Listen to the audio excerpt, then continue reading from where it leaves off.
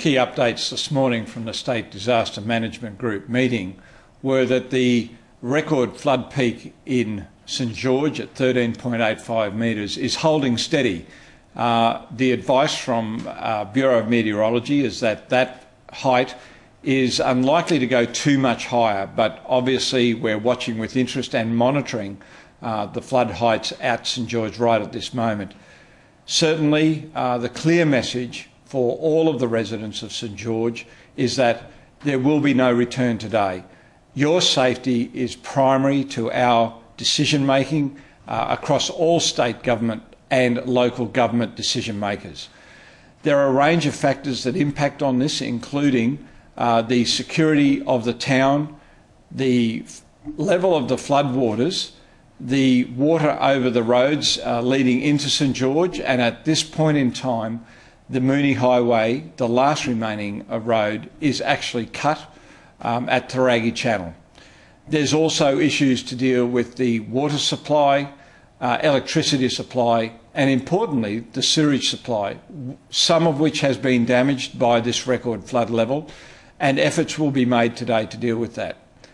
A last major issue, of course, is that we have a considerable number of homes that have been impacted by the floodwater with water over the floorboards. That will have to be assessed and arrangements made for those families to be accommodated in other areas of the city. The other issue of great importance is the accommodation of those people who will be able to who will return but be unable to return immediately to their homes. An evacuation centre is being set up in St George to cater for those people. At the moment we have 34 police in St George.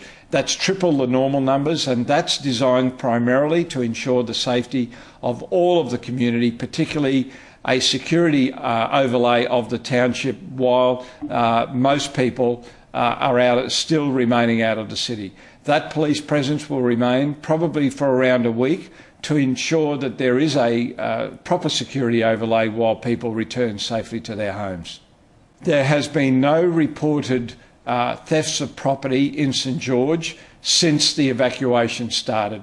I can absolutely confirm that, and our police patrols have not had any suspects in relation to looting or stealing from properties at all.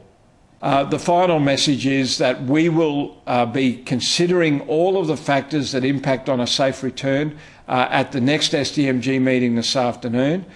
We will make a decision as soon as humanly possible for the safe return of the residents of St George to their homes. As soon as that decision is made, we will communicate it to the public through the normal public messaging systems right across Queensland, because we know that many of the people who left St George are staying with family and friends in various locations around the state. We are very, very grateful that people have been patient, but all of the decisions that we have been made are in the best interests of those people and their safety. Also, decisions were made at today's State Disaster Management Group meeting in relation to the safety and security of people south of St George and also south of Charleville. Checks are being made on the river heights in those areas, Dirrumbandi, Hebel, and also Cunnamulla.